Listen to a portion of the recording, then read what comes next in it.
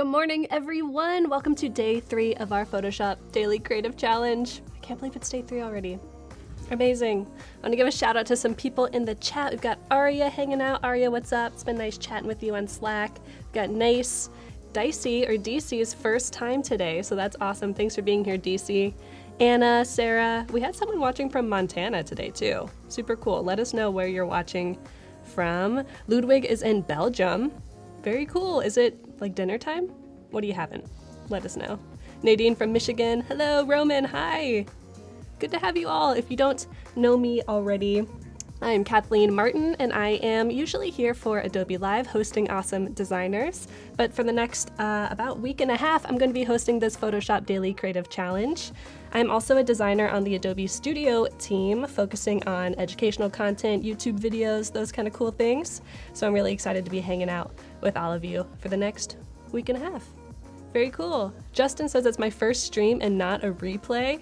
Welcome, Justin. This is live. That's so cool. Thanks for hanging out with us. Siobhan in Ireland. What's up, Siobhan? Cynthia in Calgary. Heard it was cold today. Heard it was pretty cold. Alexandra in Snowmaha, Nebraska. Very awesome. So if you are just joining us for the first time, like a few of you are, I want to introduce the Daily Creative Challenge to you super quick so you know what is up and what's going on. This is a 2-week challenge where every day we're going to provide you with a different theme, a different project for you to really sharpen your Photoshop skills. This is really beginner friendly, so we're starting off super simple, like we've done blending modes, layers. Today, as you know, we're going to work with templates in Photoshop, and as the weeks progress, things might get a little more complex. We're going to learn some cool techniques that you can just build upon and layer into your work. Very cool. By the end of the next week, you are going to be feeling really confident about your skills. You're going to have an awesome portfolio piece because we're going to be uploading everything to Behance, which I will show you at the end of the stream. And you're also going to have a cool community. We're always here, always chatting. We do have Adobe Live going on this week as well. So today's the last day of that. It's been Graphic Design Week. So after me at 9 a.m. Pacific time, Ari and Andrew will be back with their cool graphic design stuff, followed by the Hood Sisters of Hoodspud Design. They are awesome. And then Christina Cox and Amelia will be finishing out the day. So if you want your portfolio to potentially get reviewed, make sure you stick around for that. Really, really awesome. And then I'll be back tomorrow with another challenge. Very cool. What's up, Eric? Good to have you. Eric, is this your first time joining the DCC? I don't think I've seen you the last 2 days. That's awesome. I know, Aria, the live streams are awesome. All right, so if you do want to be a part of this Daily Creative Challenge, you can go to behance.net/Daily Creative Challenge. You can register. Make sure you tune in for the live streams every day, which is what this is. We're going to be sharing our work on Behance. And another way that you can share your work is to be joining us on Slack. If you don't know what Slack is, it's an awesome community where you can chat with people, ask your questions. I'll open this up. Let's see. Who do we have in introductions today? A lot of people. We got Julie, 93 East. I'll say hello to everyone. Hello. So come over, join us. You can post your work to get feedback. We've had amazing people posting all of their work for the last 2 days. Asking for critique, getting critique, giving critique, very helpful. And then every day the challenges will also be announced here at 9 a.m. or 8 a.m. Pacific. And you can see there's a lot of reactions to these posts. Super cool. So please join us there. That would be awesome. I'll just go to my Behance profile super quick so you can see that we are, like I said, uploading these to Behance. This is my project so far. Yours probably look pretty similar. These are from the last 2 days. And then we are using the keyword PS Daily Challenge so that when we search for each other, let's see if I can find it in my tabs. There we go. When we search PS Daily Challenge, we can see everyone's work. Awesome. Ryan, hello from Oklahoma. What's up, Morel? Super cool to be back. Welcome back. Thanks for hanging out. Cool. Okay, so like I said, today is templates. And if you've never used templates before in Photoshop, it's a really awesome way to kind of bump your work up to the next level. If you've ever seen someone's design mocked up like on a poster or maybe on a mug, maybe on a book cover, which is what we're going to be doing today. You might have wondered, how do they do this? Do they take the photography themselves? Does it require a lot of nitty-gritty detail and fine work? No, super easy. We provided the download file for you, and this is what it looks like when you open it in Photoshop. But if you would like to find more templates in Photoshop and you are making a new document, so I'm just in my new document window. If you come over here to the tabs, see we have photo, print, art and illustration. When you select one, it'll provide you with some presets for sizing for your document. But also, if you scroll down, you will see some free templates, which is really helpful. And check it out. This is the one that we're going to be using today. But as you see, there's a million other ones. You could do an entire party stationery. This one's very cool. Enamel pin mockups, and enamel pins are so hot right now. So this is a good way to kind of make your proof of concept. Really simple poster design. Awesome. And if you are having a hard time downloading this and opening it, maybe it says it's not the a correct file type, let me show you how you might go about opening it. So let's see, we're in day 3. So you might download it and it might be a PSDT file, which means it's a template file. If it's not opening for you, just drag it down to Photoshop and open it that way. Super easy. All right, let's do this. Ande says, genuinely never looked at the free templates in Photoshop. I always trawl Google. Feel a bit blind now. They're here for you. You're not blind. We saw that people were trying to find templates and didn't know where to find them, so we thought might as well just plop them right in Photoshop. Okay, so as you see, there's already a book cover on this template. And if we come over here to the layers, which is what we were playing with yesterday, if you remember, you'll see that there's book 1, book 2, download, or background, and then if you twirl this arrow down, a bunch of things open up. You see a layer that says your image here, front cover blank, you see even more groups. So this template is very highly customizable. You'll also notice that in some of these layers, there is this icon here. And this means that this layer is a smart object. We'll talk more about that in a minute, but it's super helpful. It makes your life a lot easier. Oh, Anthony can't participate because you're at work. I know, I'm excited to see what you all come up with too. Is the second book the back of the book? Yes. So the second book is talking about this, which is just the same book but flipped around, if that's helpful. Did I match my outfit to the template on purpose? Justin, what do you think? No, is the answer. I'm not that forward thinking. I wish I did though. All right, so if we all have this template file open, hopefully we do, I'm going to double click into this layer that says your image here. We're in book 1 and we've got your image here. Double click on it. And that's going to take you into the Smart Object. We are now in Smart Object land, and you'll notice that this is its own Photoshop document. It already has its own layers in here. It has a background color, has a border. It already has text laid out for you. And say I were to change this text, I'm just clicking on it and I'm gonna type, let's see, Dante's Divine Comedy, because that's a good book, right? I'm gonna maybe move it a little bit around. This is kind of an avant-garde design for an older book. So say I have this, I'm gonna commit the changes. I'm gonna do Command S to save. And let's make sure that, cool, we're saving that.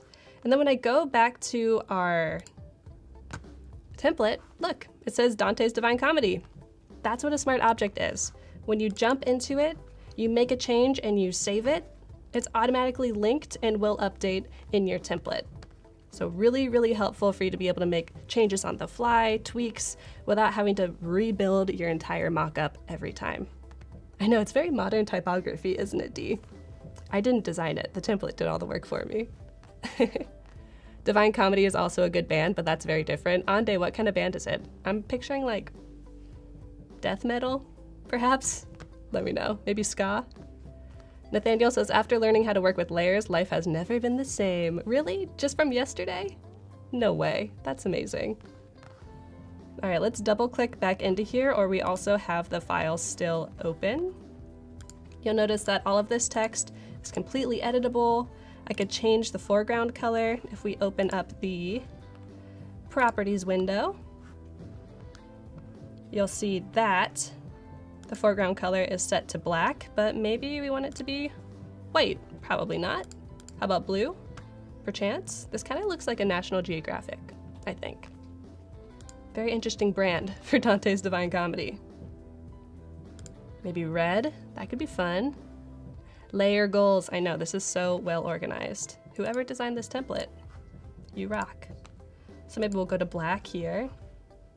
Kind of feels like a propaganda poster.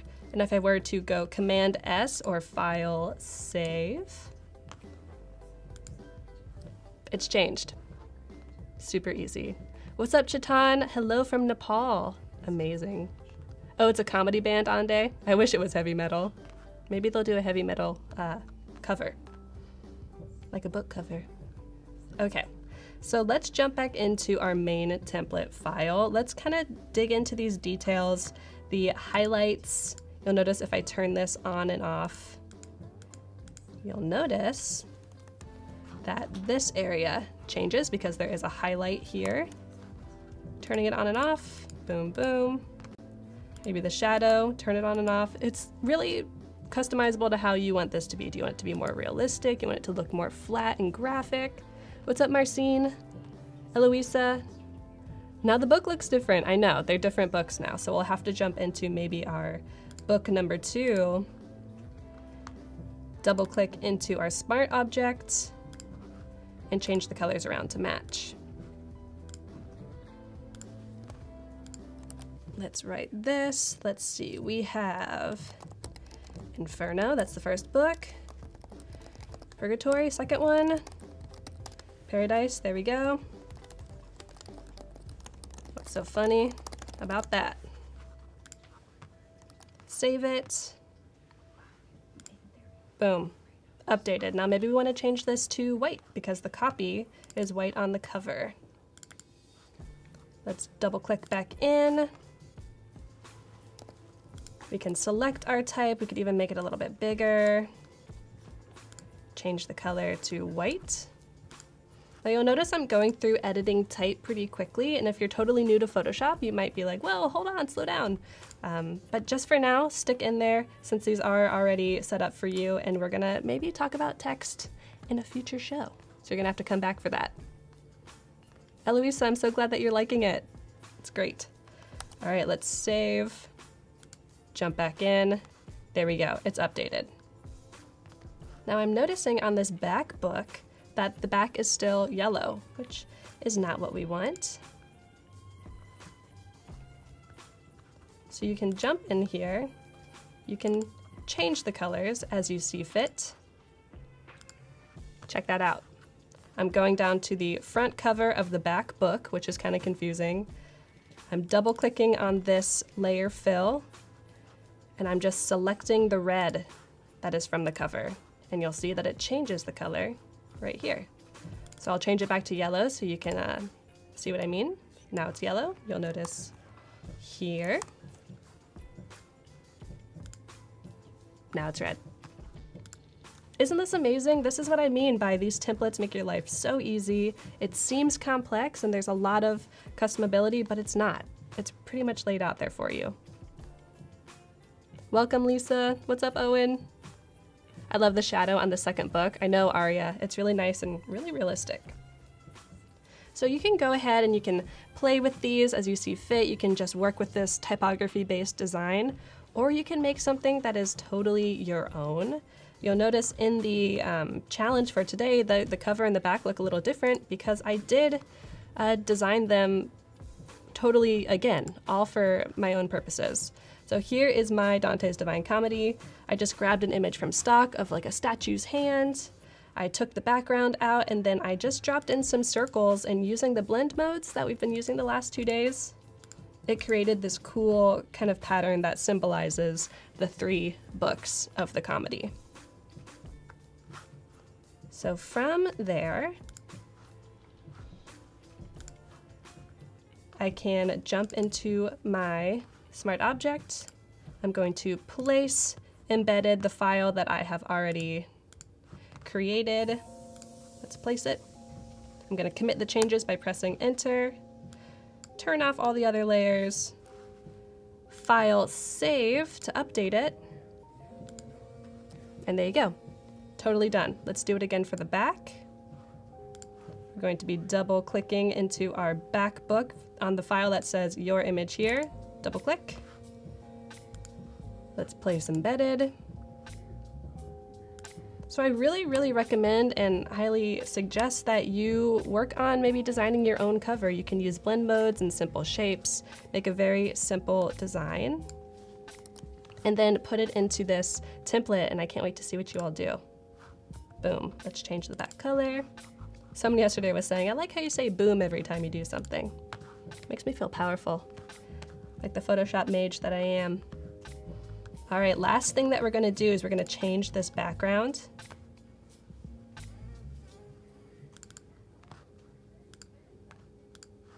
As you can see, it's already fully editable for me. I'm just gonna change the gradient. Remember how we edited the gradient the first day?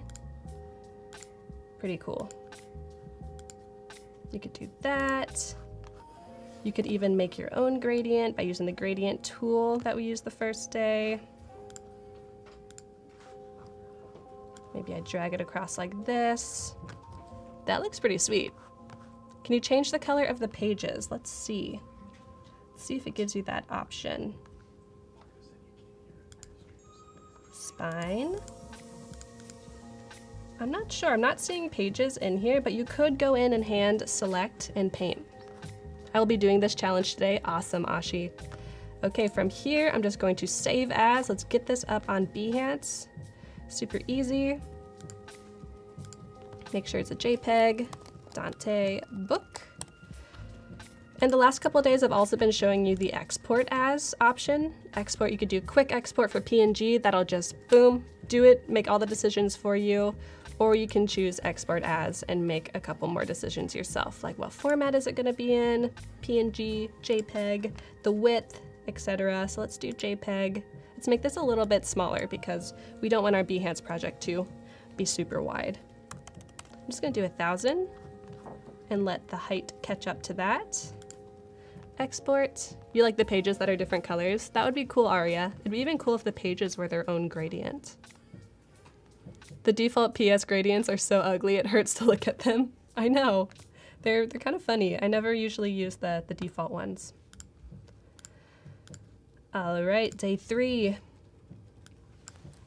Dante book live. Save it there. Let's get this up onto Behance. So if you're just making your Behance project for the first time, you're just gonna log in with your Adobe ID and click Create Project up here. Since we already have our project going and I'm logged in, when I hover over my project, I see this cog icon. I'm gonna click Edit, jump on in there. You're way too busy for the daily creative challenges now. Day job and night freelance job. That's awesome, Eric. I'm glad that you're busy with freelance work too. All right, we have these first 2 days. Let's upload our media. Jump into day 3. Not day 4, day 3. Alrighty. Oh. Okay, Behance. Let's try that again. There we go. It's better. Awesome.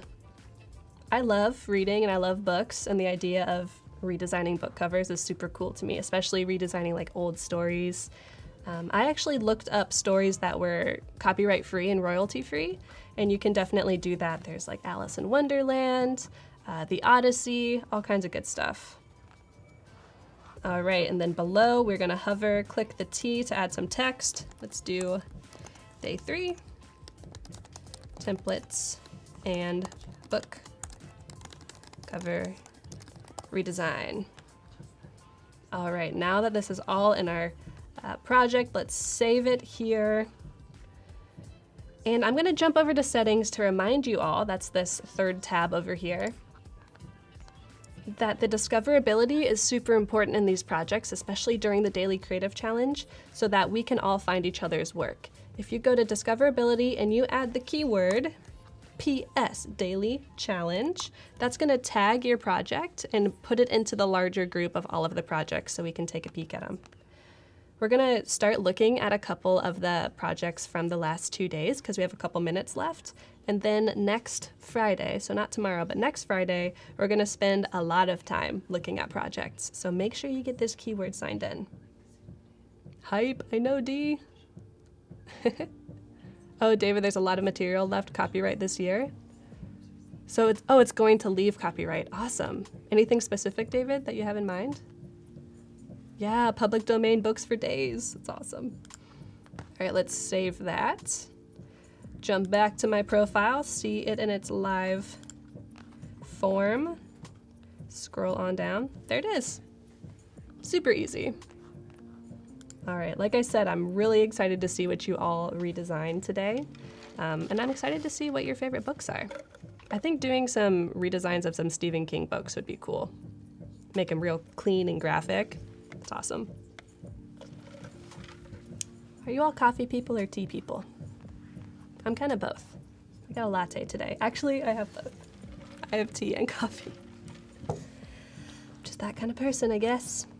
All right. So let's look at a couple of the challenges that you've all submitted. Can't wait. I searched daily or PS Daily Challenge, that's the keyword, and then I'm gonna sort it. Instead of by most appreciated, let's do most recent so that the newest updates will come to the top. It's actually super amazing scrolling all the way down. There are so many submissions. I'm very highly impressed. Kevin is both.